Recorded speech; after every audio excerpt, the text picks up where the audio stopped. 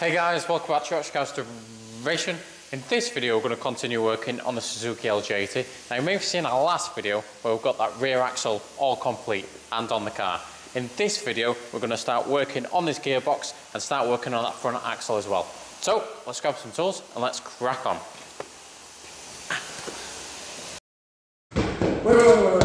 Wait, stop there. Stop there.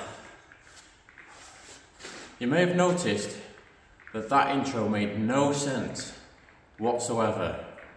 So I started off by saying we got the rear axle all complete and on the car, and I even pointed to the car and pointed to the rear axle that clearly was not on the back of the LJ80. All complete and on the car. Now the previous video was actually the front axle, and it was cleaning up the front axle, and then it was meant to be painting and the gearbox in this video, and then back on the car in this video.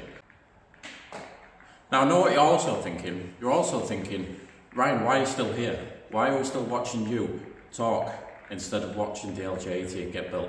Now there's a very good reason why, and I've got a big confession to make. I deleted 180 gigabytes worth of footage from this video and the last video.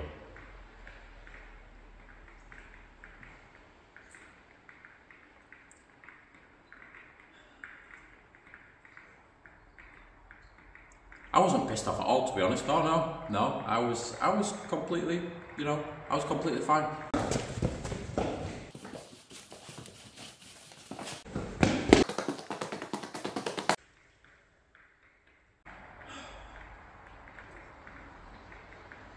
So yeah, I deleted 180 gigabytes worth of footage. A lot of it was the previous video. So because we were filming 4K, we've got that much footage, we've got to sort of like keep deleting things, and I selected the whole thing and deleted it. And it didn't go into the recycle bin because it was 180 gigabytes worth of footage, and it said, do you want to permanently delete this file or this folder? And I said yes, and immediately regretted it. So I spent hours and hours trying to retrieve this footage. Luckily, there was still some on my phone which I'd not deleted yet, or which I'd not transferred over. So that was a lot of it, and I managed to recover quite a lot through, various coding, and I spent hours coding and stuff like this, and basically I managed to get probably 3/4 of the footage. But you'll see in a moment when we actually do start the video, you'll see that the chassis is already painted and most of the parts are already painted. Now that's because I couldn't retrieve the footage that I needed when I was painting. So just imagine a brush and...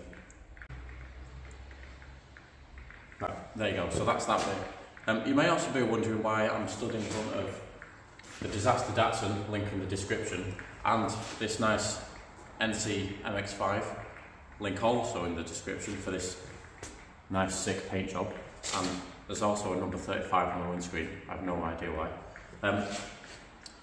But the reason I'm stood here and not with the LJ80 is because I'm further ahead on the LJ80.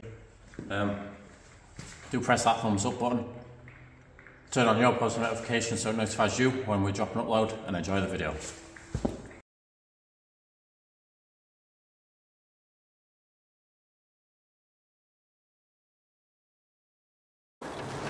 Right, so that's the first coat sorted. We are going to go for another coat as well, just to make sure it's properly protected. We do have these to do as well, so we'll get these refurbed and painted. As for the rubber bushings that are in this leaf spring and any other rubber bushings on the car, we are going to leave these, so we're going to build it with the old ones in, but we are going to get some new ones, so we'll get a full kit and we'll replace everything.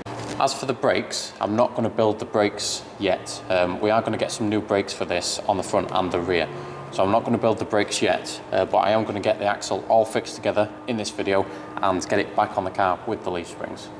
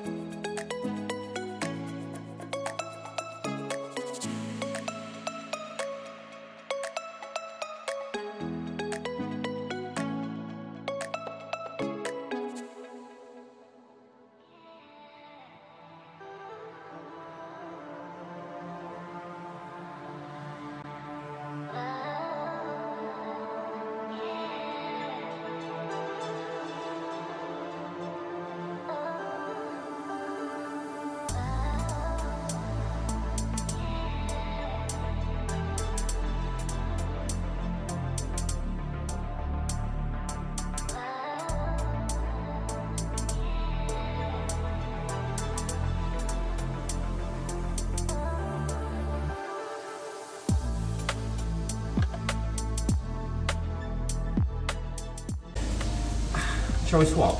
Yeah.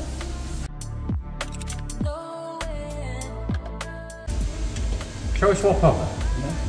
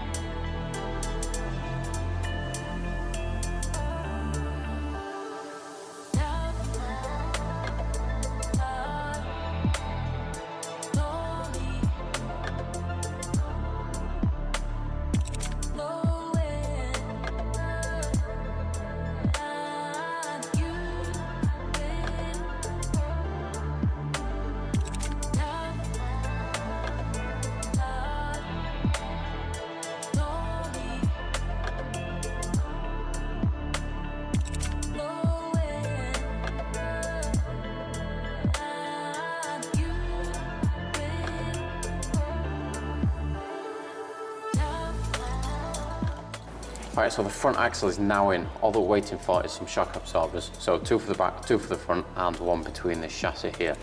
The gearbox is also in. So what we can do now is we can connect this transfer box to this diff just down here. We can also connect up these steering rods as well, because currently the tyres can move independently.